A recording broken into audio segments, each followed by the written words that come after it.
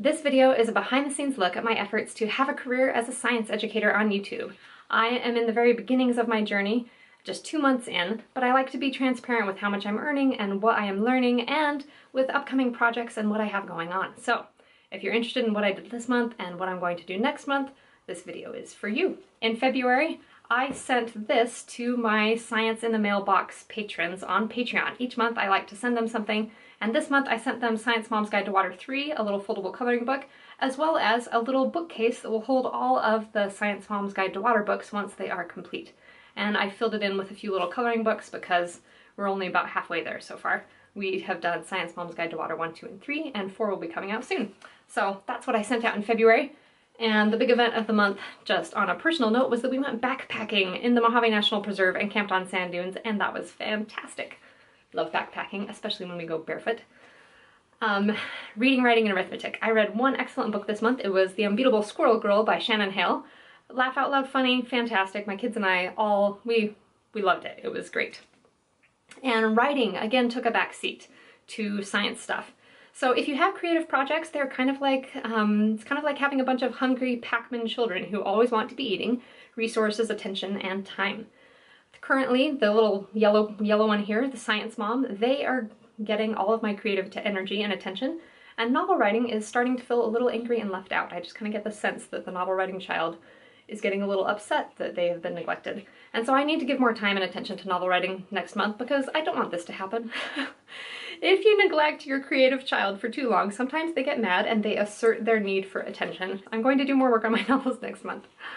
All right, on to the month by numbers. I earned 28 cents on YouTube last month. I do not get paid until I get to the minimum payout level, which is $100. And at this rate, it's going to take a while to get there, but there you know, that's how much money I made on YouTube in February. I got 1 new patron on Patreon, yay! And I made 3 new little miniature foldable coloring books. So this one is on my website. These 2 went to patrons, and I released 5 videos in February. My total earnings on Patreon were $21.44, and I used that to buy hydrogen peroxide. I taught several lessons about catalysts and about chemical reactions using the elephant toothpaste demonstration, which is always a big crowd pleaser and lots of fun. And then I also tested out pasta rockets because I have Science Mom's Guide to Hydrogen Peroxide that will be coming up in a little bit.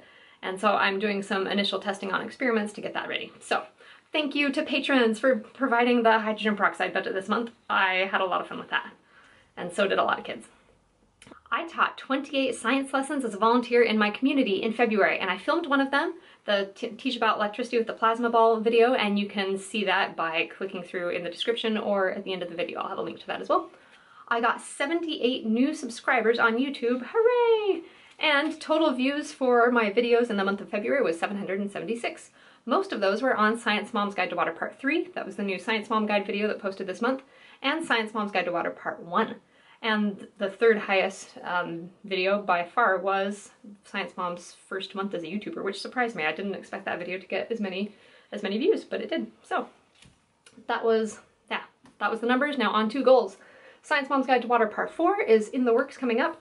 I got a little distracted in February with a coloring book about the heart and a little video that I did about the heart, but I made a big mistake in that video and said that blood is blue, blood is not blue, so I'm working up on a follow-up video about the myth that human blood is blue when it doesn't have oxygen. Gnomes of Great Math Activity is coming along and really close to completion, and the science comic strips are still in the works. My goals in February were to post a video every Tuesday. I did that, cha-ching! And my second goal was to reach 1,000 subscribers on YouTube. And I did not get there, but we made good progress. I started out the month with 31, and I ended with 110, which is great growth, but is still a long ways away from 1,000. So goals for March.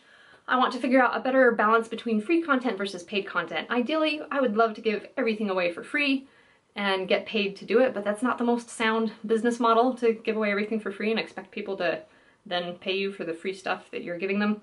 So I'm working on some lesson plans and some worksheets that would supplement the videos. I want the videos and the little foldable coloring books to always be free for everybody, but if I have lesson plans and worksheets that go along with them, I'm creating way more work for myself.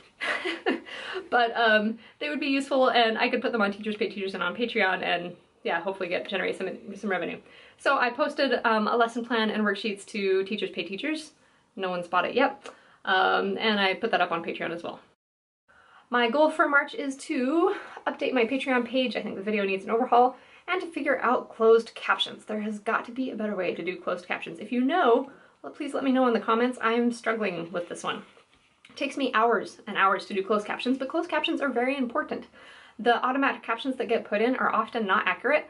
In fact, in one of my videos, I said, everyone be super, super quiet. That's what I said. And the closed captions that were automatically put in said, everybody be stupid like Wyatt. So it's important to do closed captions, and it takes me a really long time to do them, and I know there's a better way. I'm gonna figure it out this month. And now some entrepreneur and business type stuff. When people ask me how Science Mom's going, my first response is to just feel really happy. I love doing this, and I feel so fortunate that I get to do what I love. But generally when people ask me how my YouTube channel is going, they're not asking whether I am happy doing it, they're asking if I am solvent, and if I am out of the red and into the black and earning more than I am spending. And the answer is no. I am still operating very much in the red, where my investment in money and in time is way more than the monetary return. But I knew that I knew that's how it would be. In fact, if you watch Science Mom's first month as a YouTuber, really, like, it's 60% pep talk to myself that this is gonna be hard, it's gonna take a while, but you can do it. So I knew this would be the case, but nevertheless, I did have some feelings of disappointment this month.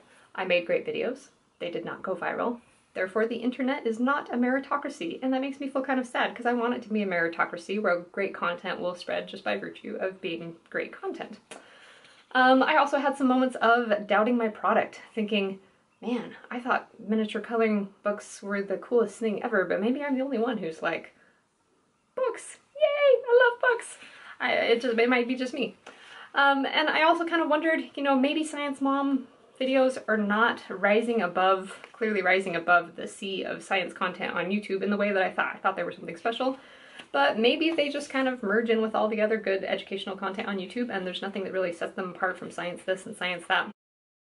So I did have some moments of self-doubt this month, but on the whole, things are going well, and I'm very happy to be doing Science Mom, and we are growing. You know, 300 views up to 700 plus views is certainly progress. It's small change compared to the big channels where they're actually earning income from YouTube, and 28 cents is not enough to even buy a bottle of water, but we're making progress, and it's been a lot of fun.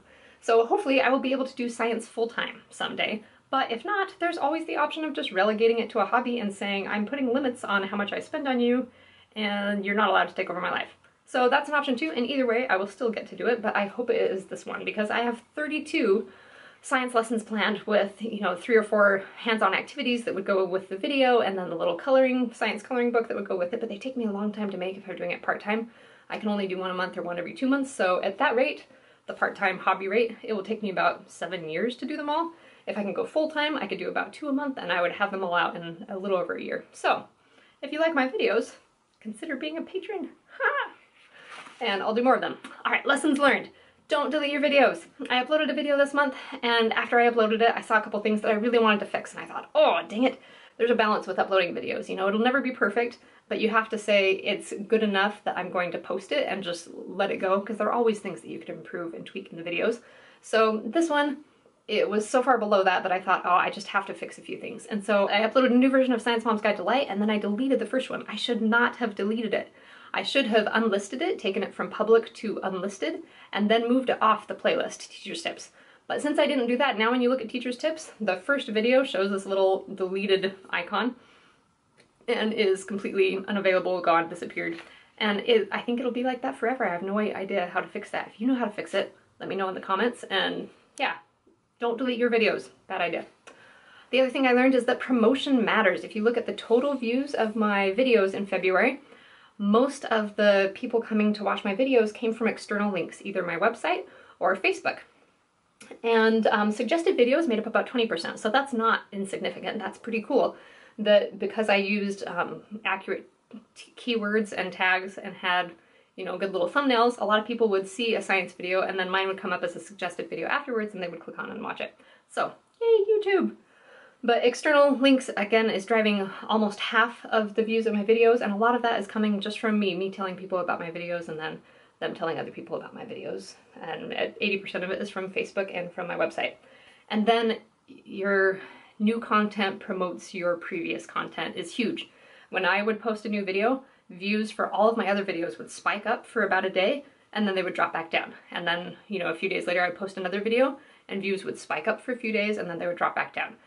So the advice to post frequently is important. It does a lot to promote your own channel if you're just active in your posting content. Thank you for watching and taking part of this journey for me. And if you are a patron on Patreon, a big thank you to you for your support. Did you know you can have a lot of fun with a leaf blower and an inflatable beach ball? This demonstration is a great way to teach about the Bernoulli principle or to use as an attention-getting activity for a physics lesson. If you enjoyed this video, please subscribe and check out other videos on my channel. Once again, thanks for watching. Work hard, grow smart. I'll see you next time.